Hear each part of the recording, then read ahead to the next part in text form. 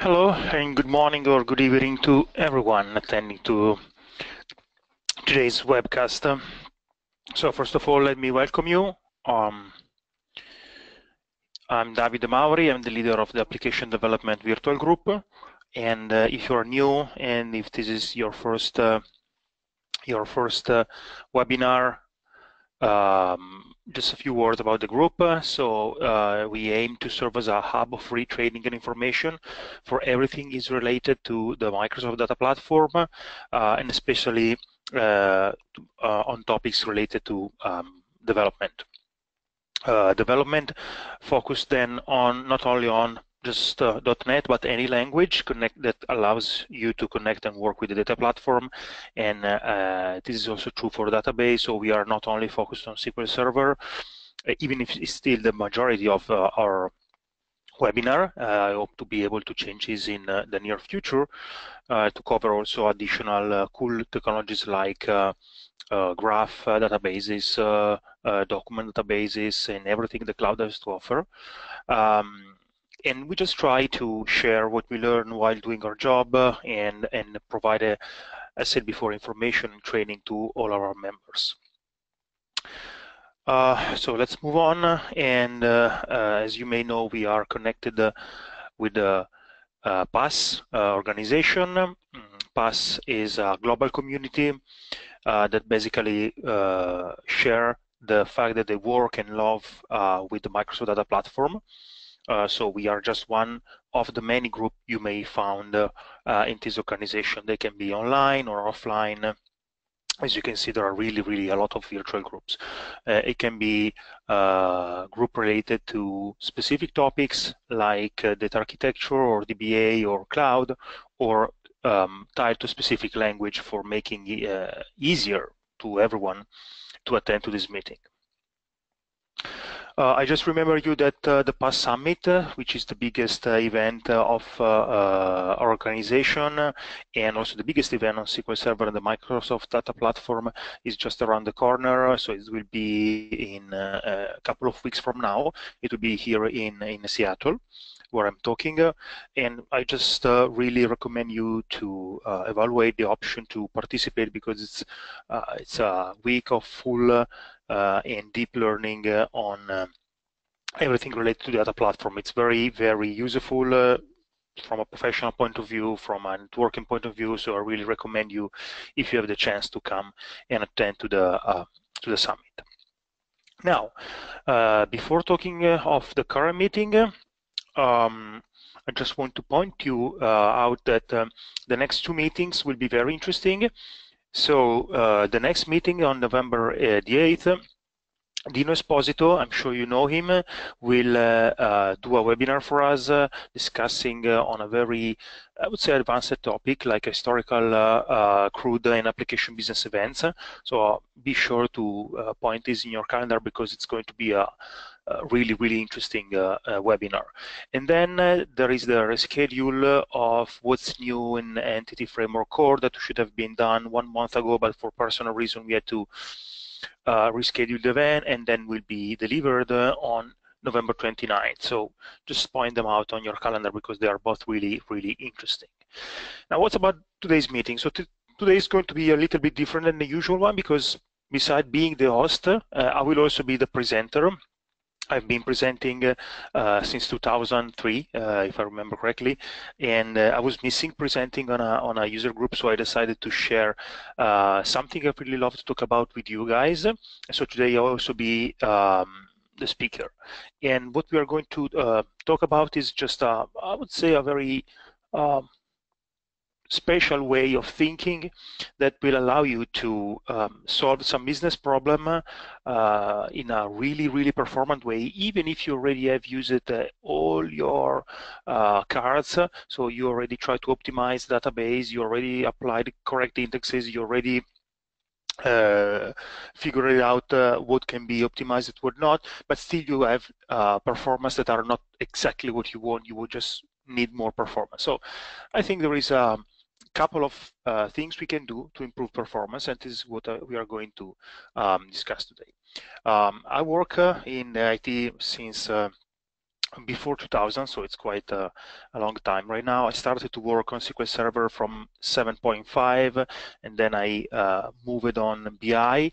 I also had I always had the passion of optimization and helping developers and managers to get the most out of the Microsoft Data Platform.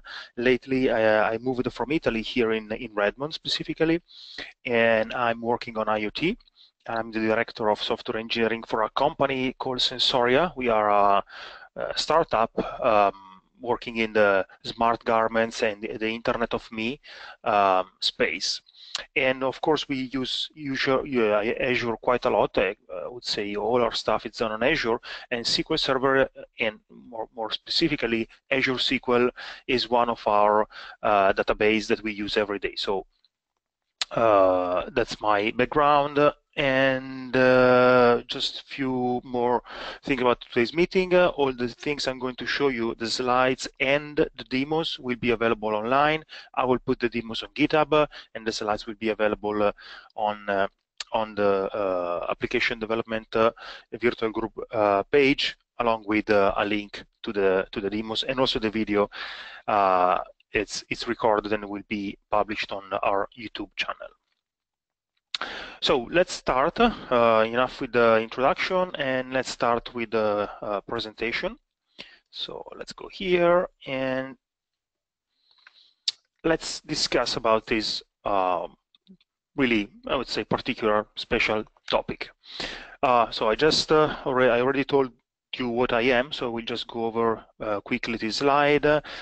Just to mention that you have my email here, my Twitter address, my blog. So just if you want to contact me, just use any of these and I will answer you.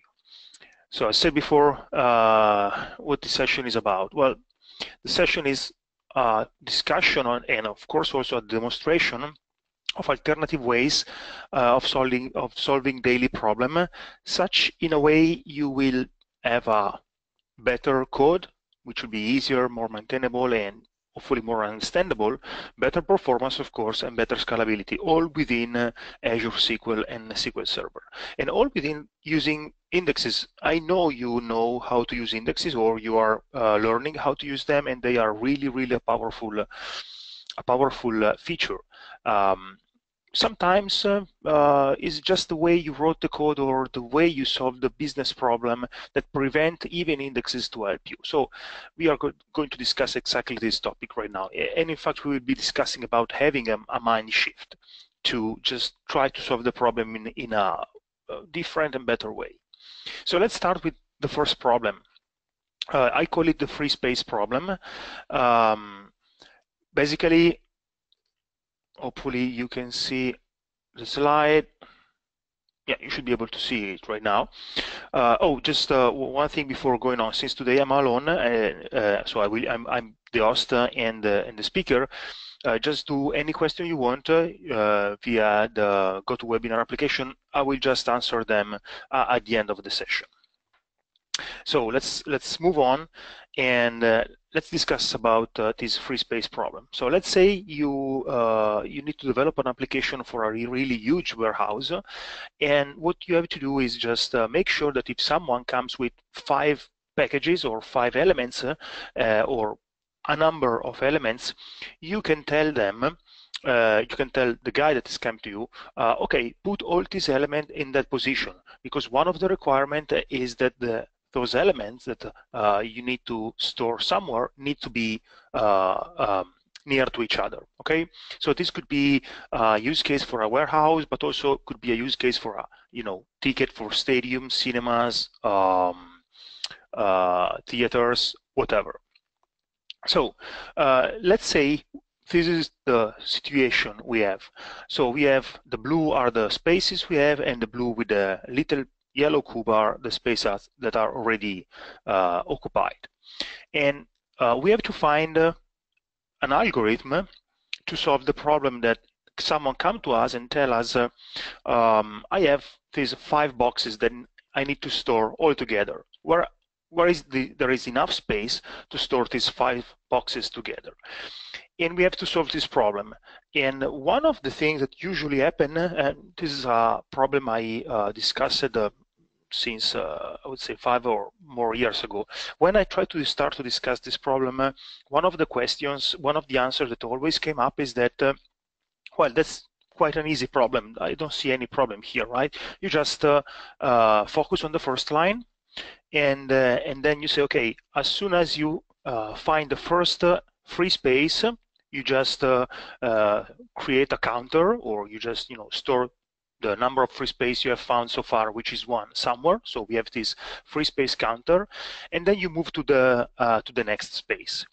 Now, the first space counter is in the space number 3, right? So if you start to counting from the left, the first free space is the place number 3.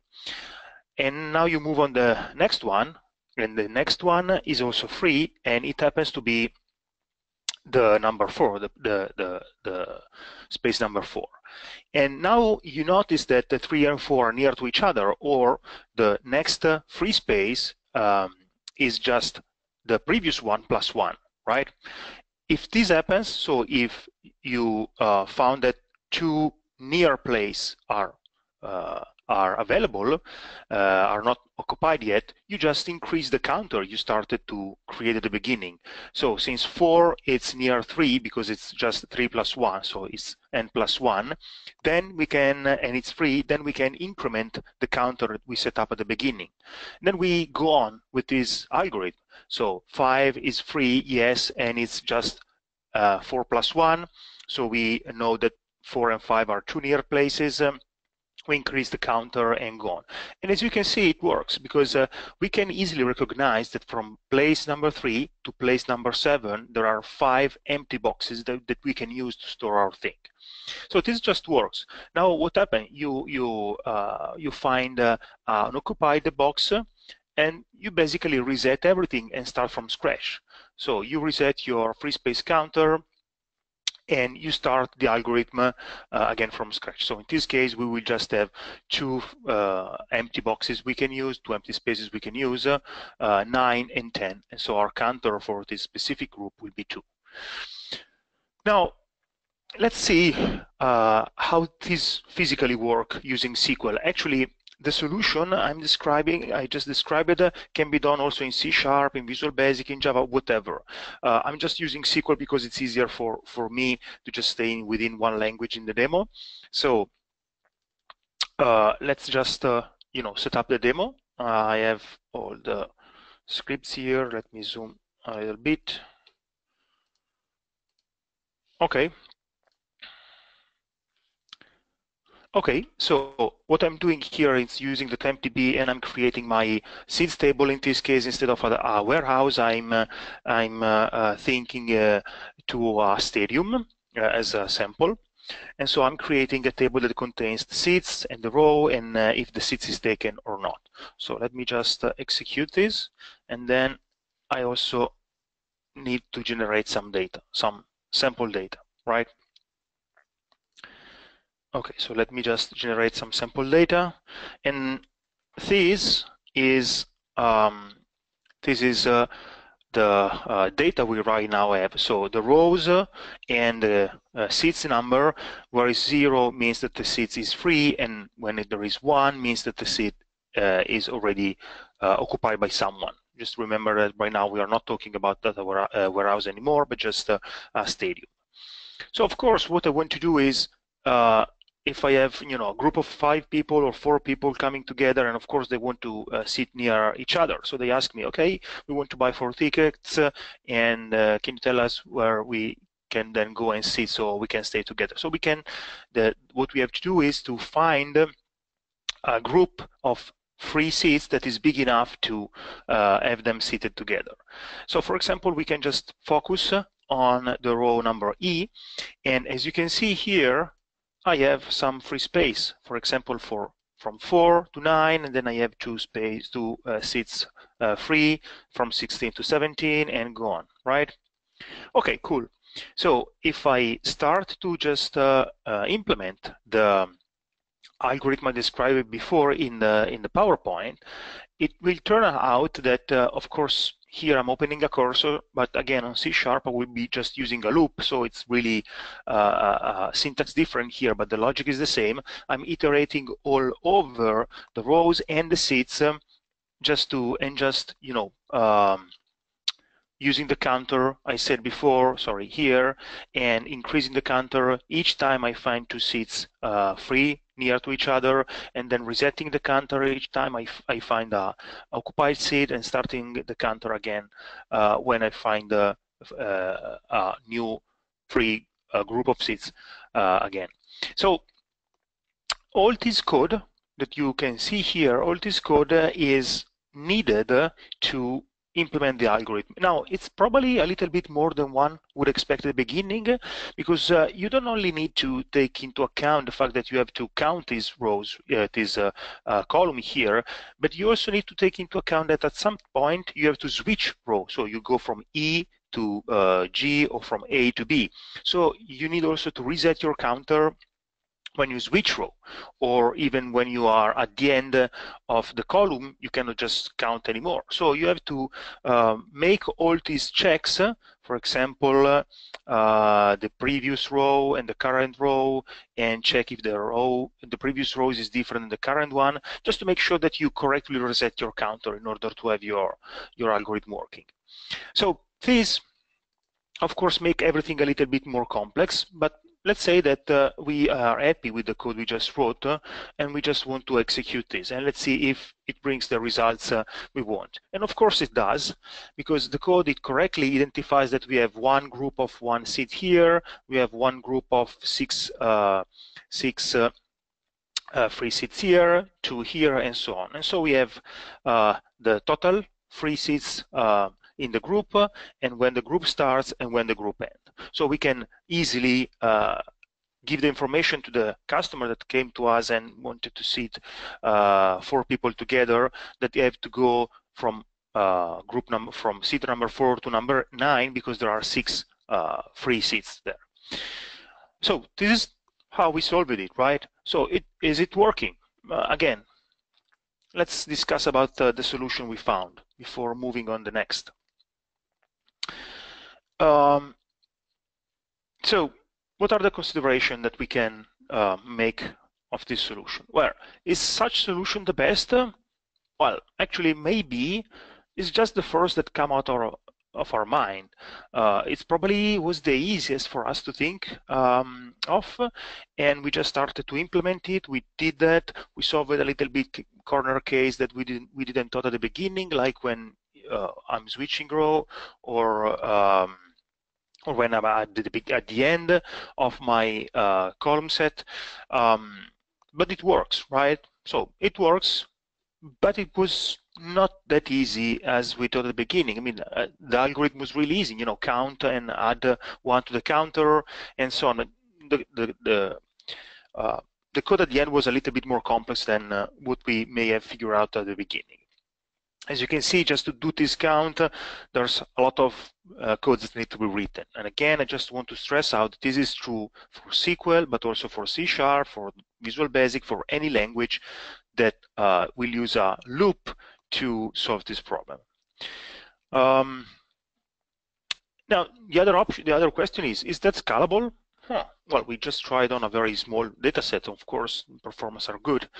But if you try and try to create a data set that is the overall amount of seats is 1,000 or 10,000 or 100,000, you will see that the time this code takes to solve the problem is exponentially higher. So it doesn't scale at all, because when we already have 1 million, when you have 1 million seats to check, it's already taking 14 seconds. Now, for a stadium, you probably be in the safe side, because I don't think we have a stadium that can hold 1 million person, but for a huge warehouse, 1 million places could probably be something you have to deal with, and so this solution doesn't scale. So let's try to figure out if there is a better solution to the problem.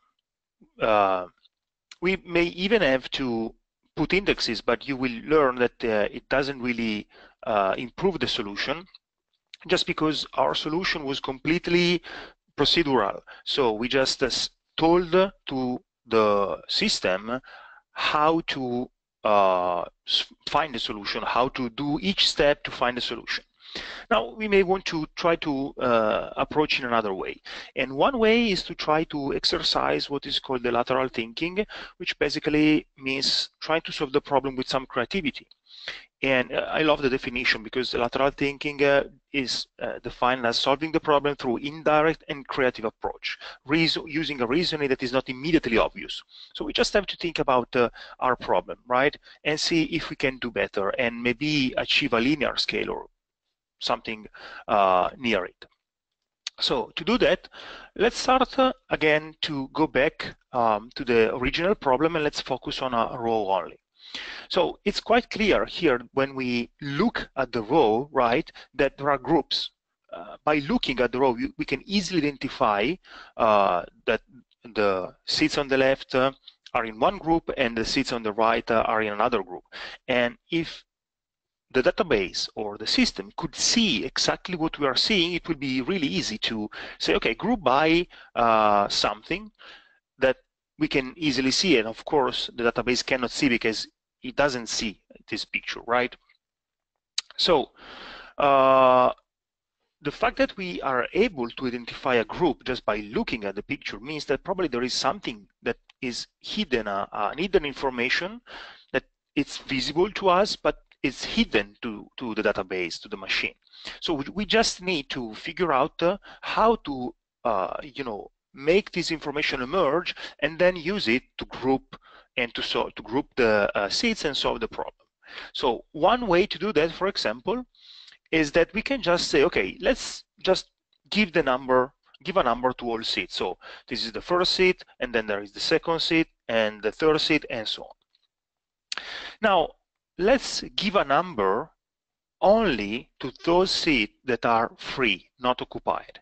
So this will be the first free seat, and then there will be, just let me highlight this. So let's take a better color. Okay, so this will be the first free seat, this will be the second free seat, and so on, right? Now, what you can do, you can just make a difference between the seat counter and the free seat counter. And as you can see now, we have that hidden information available as a number. Now that we have this information showing up, we can just use it as a grouping factor for the group by. So now we just have solved our problem. That's it. No thinking on, counters and logic to figure out if we are at the beginning of the row, at the end of the row, in a new row. We just are, extracting hidden information and using it to ask to SQL Server, to our database, to our system to solve the problem for us. So let's see how it works in reality in the code. It will be very easy because all we have to do again is let me set up all the data from a clean situation, and let me create not here but this one, sorry, here. Okay, so let me make sure that we have the correct data, and let me create a procedure to load the data, and then let's do the test. So let me load a small amount of data, and let's just focus on the row number 5. Here, instead of using letters, I just use the numbers. So row number 5 is the row E in our sample. And as you can see here, what I'm doing is that I have my seat number, I have a row number that is the number of the free seat, and just by doing the difference, I can, have a grouping factor. And by doing, I do that just using the row number function here. So it's a windowing function that is available since 2005, and it's also available on Azure, and it allows me to say, okay, number the seat starting from 1, as long as the row has the same value, just start counting the seat. When the row will change the value, so when we will be on the row 6, start from 1 again. So partition by is basically saying as long as the row in the value in the row column doesn't change, so it's always the same, in this case 5, keep ordering, keep generating a row number ordering by seat. So seat 1 will have row number 1, seat 4 will have row number 2, and so on.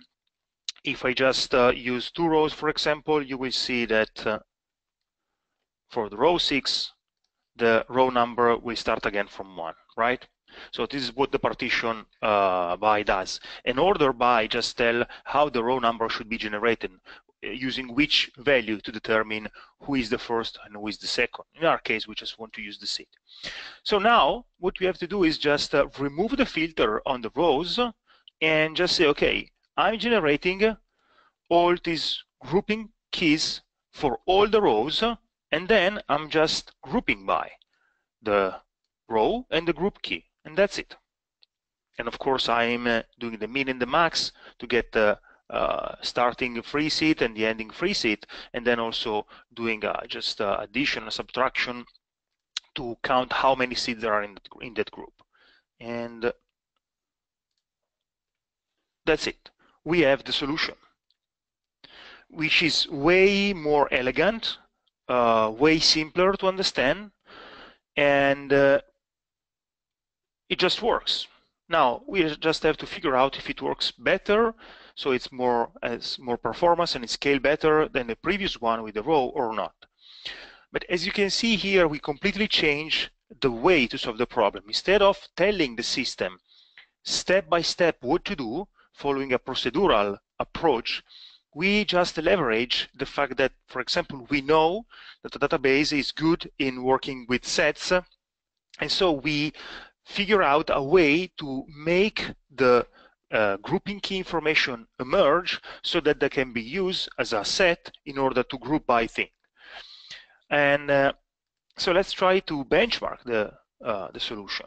And so I'm creating again all my sample data and sample objects. And now let's do the benchmark on the row by row.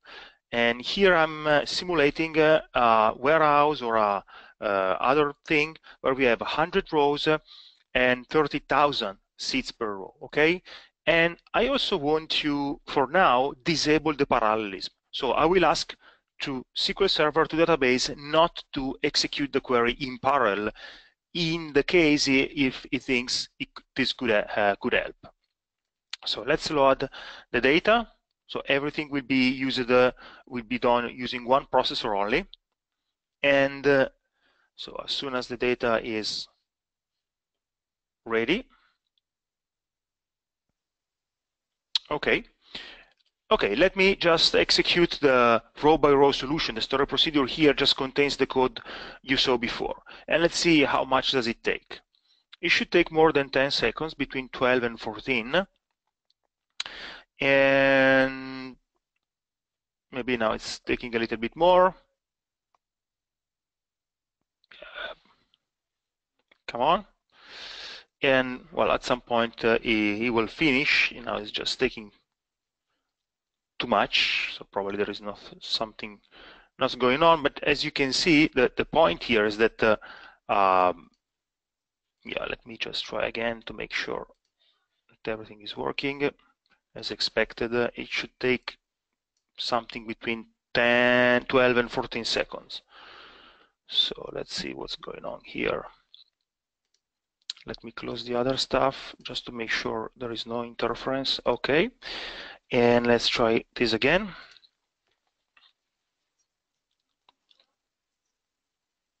So it should be finished, as I said before, in something between 12 and 14 seconds. If it doesn't, no problem. Okay, there is something going on here, but that's not a problem. I mean, it's just taking way too much. Now, let's just try to use exactly the same data. So I'm not going to execute this again, but now I'm going to execute the set-based solution, right?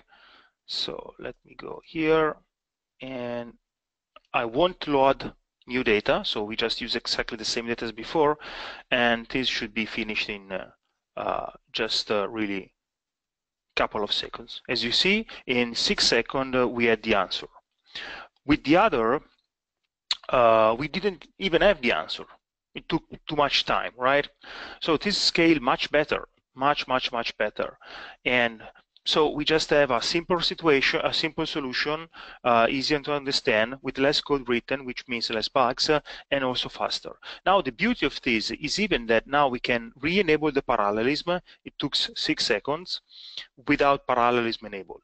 Now if we re-enable parallelism, we could expect this to finish even faster, even earlier. It should be faster because it can take advantage of the fact that SQL Server is able to split execution among more than one processor, all the one I have. And in fact, it took only 4 seconds, which is more or less 50% of the one, 60% of the one we did before, without any code intervention. So I can just, using this approach where I don't tell the system step by step what to do, but I just describe the solution using the function and the declarative approach that a SQL database allows me to use, I can even just leverage all the optimization that are inside the database for me that will make my query scale much more, much better, and also have better performance if it can use more than one processor. Now this is really important, especially in Azure, because this means that you just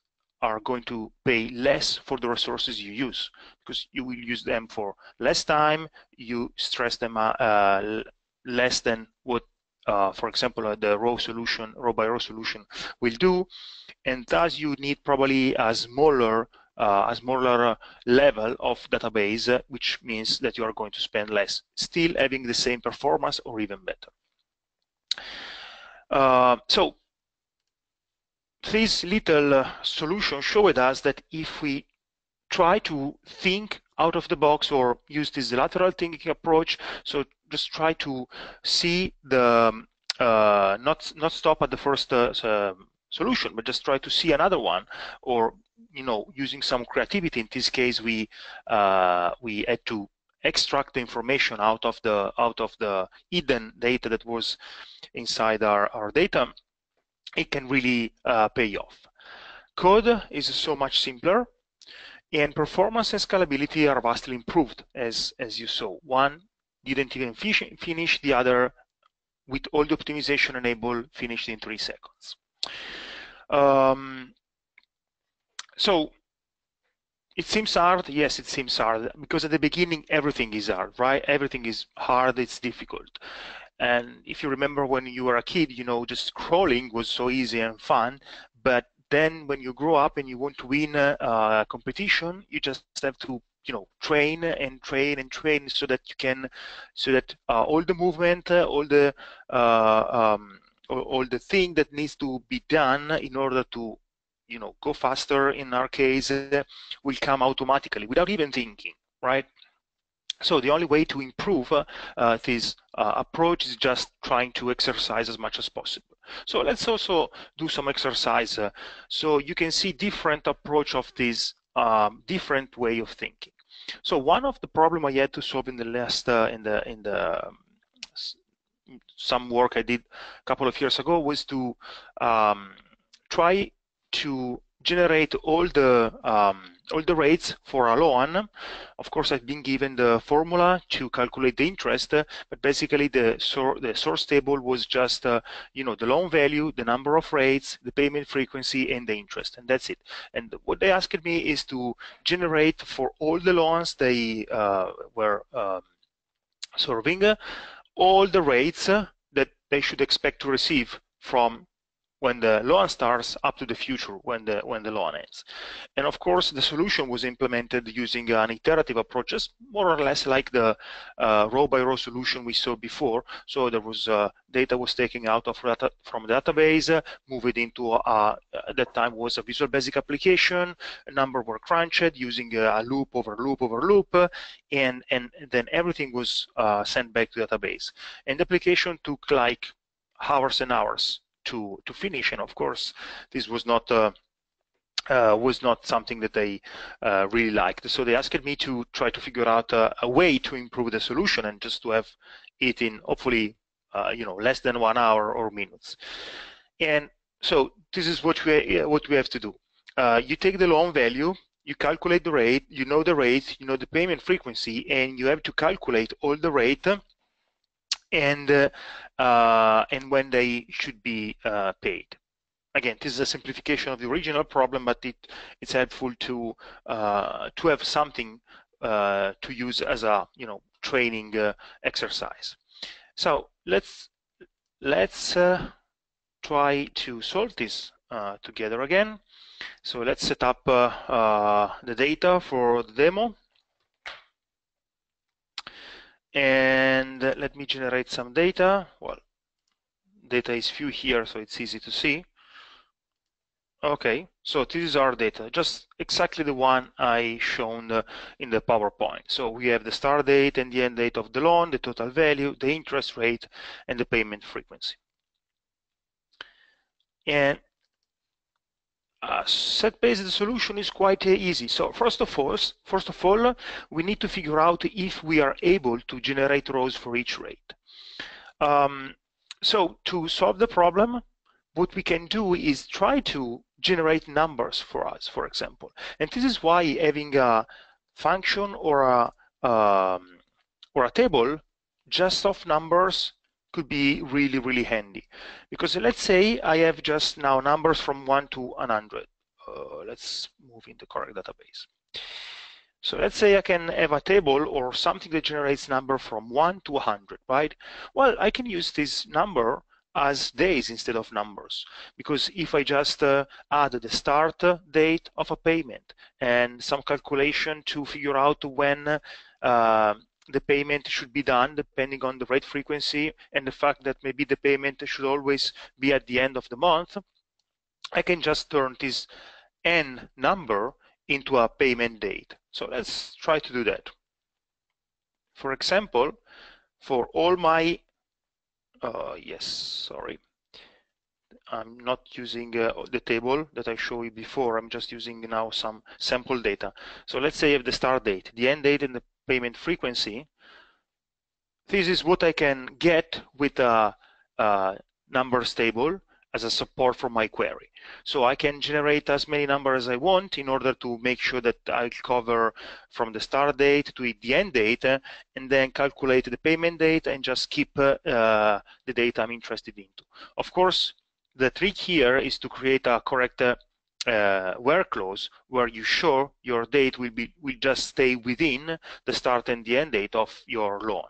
Otherwise, this would have generated 100 dates, right? From the start date, it will have generated 100 dates. Okay.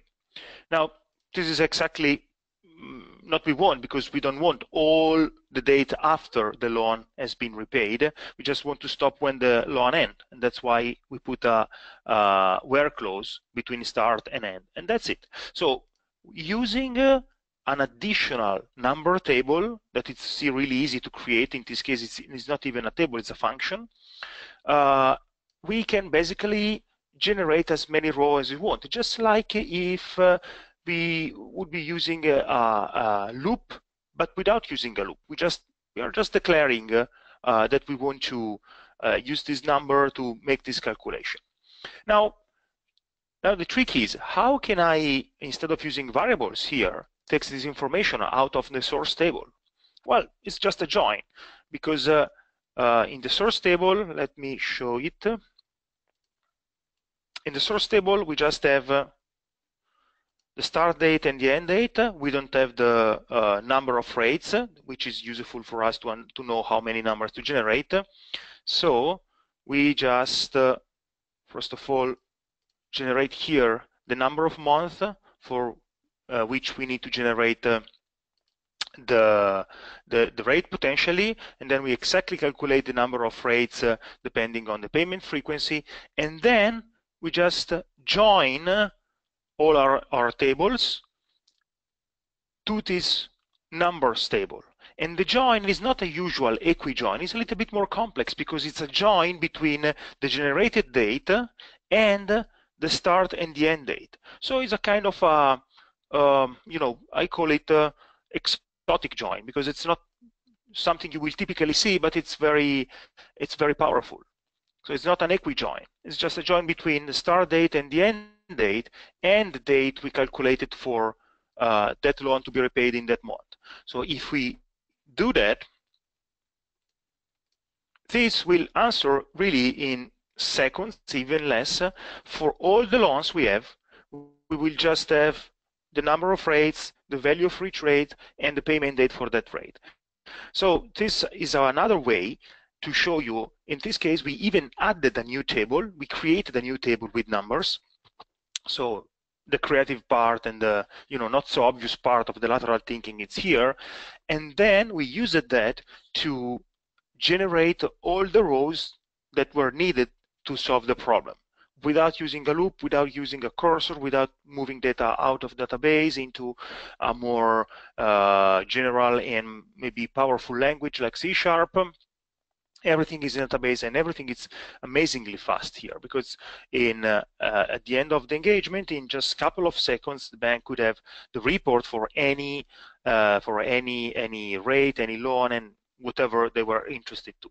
So this is, again, the clue part here, the main part here is to, this join that is completely different than the normal equi-join you are used to see, and the generation of number that support us with having one row for each rate we have to generate via this numbers table or numbers function.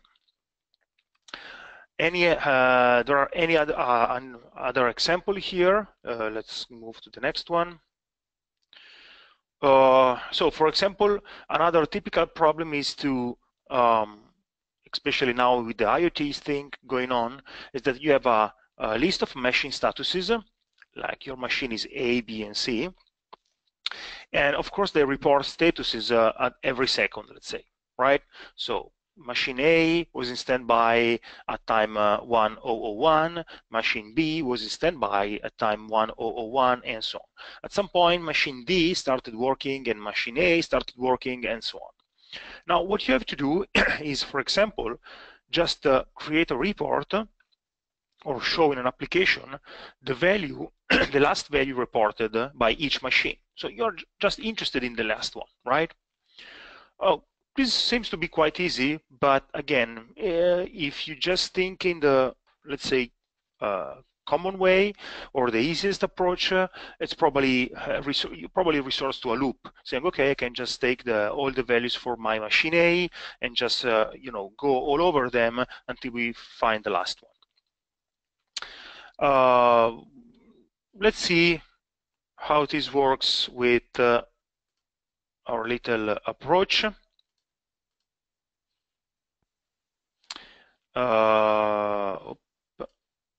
And group values.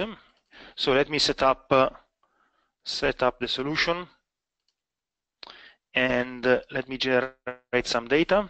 I will just generate quite a bunch of data here, and let's try some solution. I will just show a couple of them, but in the script you have many more, just to show you different ways you can solve the problem. Some are better, some are worse, but so you can exercise on that.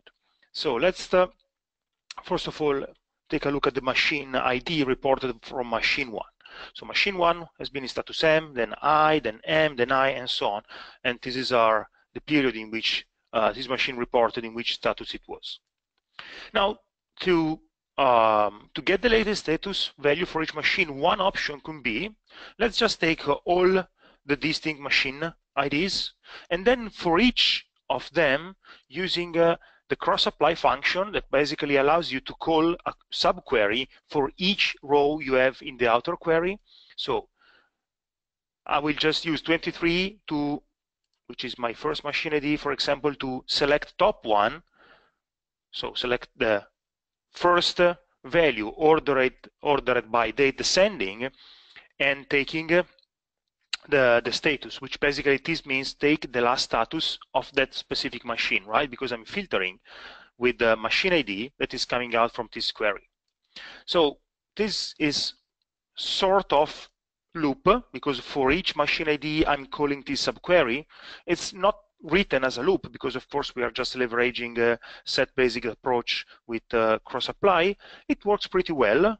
So for example, for each machine I have my last status, but performance is not that good. I mean, we did 2000 logical reads, so this means that SQL Server had to access data for more than 2000 times, which it's okay. It's a lot or not, this number. Well, let's see how big is our table, right? So if I just read all my table, how many reads I have to do to read all my table? Well, just 6. So with 6 reads, I can read all my table.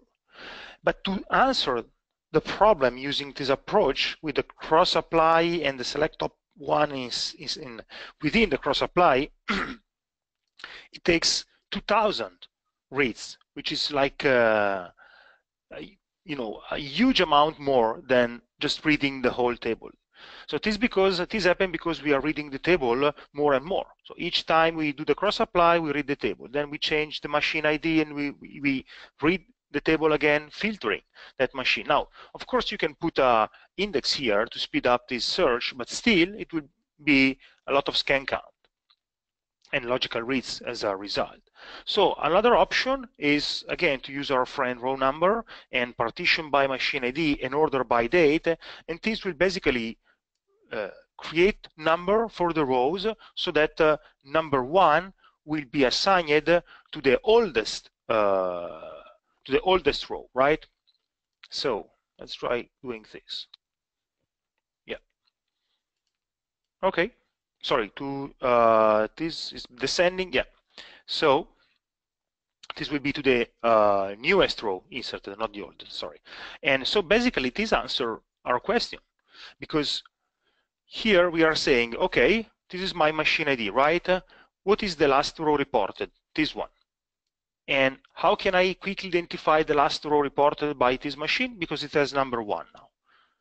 And so I can just apply this logic to all machine using just a partition by, as we did before, and then that's it. So I just calculate the row number for all machine using the logic of giving the row number the smallest number to the newest row. So I know that the newest row, the last row, will be always marked with n equal 1, and then I can just filter the data. That's it. This will help me to answer the problem in just exactly 6 reads. So I'm just reading the table once, and while I'm going through the table, I'm also figuring out if that row is something that is interesting to me or I have to discard it, basing on this new column I created. Again, creativity here, because I'm extrapolating information out of the existing one and putting them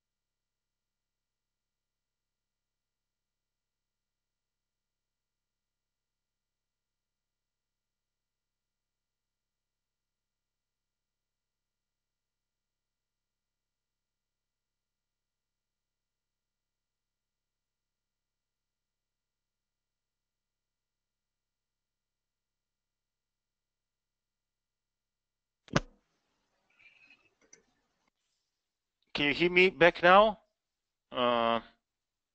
Hopefully. I just noticed now that there's some problem with audio happened. Yes, I think for 10 minutes you didn't hear my voice. So it was just the last example, hopefully. So luckily, well, the session will be recorded. And no, I wasn't muted. I think that the USB had some problem, unfortunately, or the GoToWebinar application, because it was stuck, but I couldn't show it because I was doing the demo. So I'm sorry for that. So let's see some question here. Which book would you recommend to help us building this SQL lateral thinking skill? So definitely one of the go and buy one book that talks about window function, because there's a lot of power in there, and it allow you to develop this kind of ability. So there is a book called SQL Server Window Function, written by a friend of mine, Itzik Bengan. So this is surely a book I advise you to recommend you to buy, and that's it. So recording will be hopefully with the additional missing piece will be available on YouTube. In the next day, you will receive an email with all the details on how to download the slides, the demos, and a link to the YouTube video. Any other question?